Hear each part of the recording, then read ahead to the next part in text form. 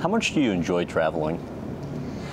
You know, I didn't travel much this year, and I miss it.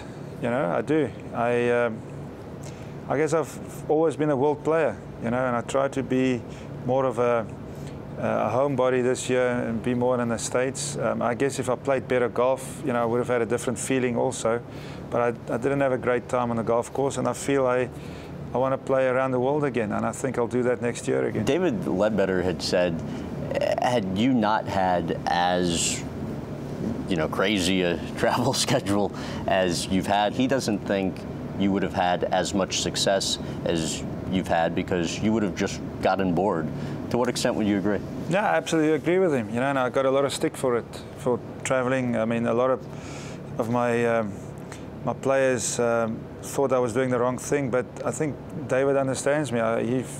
He knows that I need to spread my wings, you know, and nowadays it's even easier because a lot of the places I go to, we do golf course designs. You know, we do a lot of design in China now and Malaysia, a lot where I want to play golf also, in the Middle East also. So I see myself playing golf there. I see the game really growing there. We've got a pretty good brand over there, you know, with the wines and stuff. So, but just to come back to the golf, I really enjoy playing in the Middle East. You know, I've had a lot of success there. I really enjoy playing in the East. I've had success there. So, you know, just the way I am, I think. You know, I've tried to be just one tour player, and it just doesn't work for me. I need to be on the road. How about the most interesting place golf has taken you? The most interesting place you've traveled to for golf? Wow.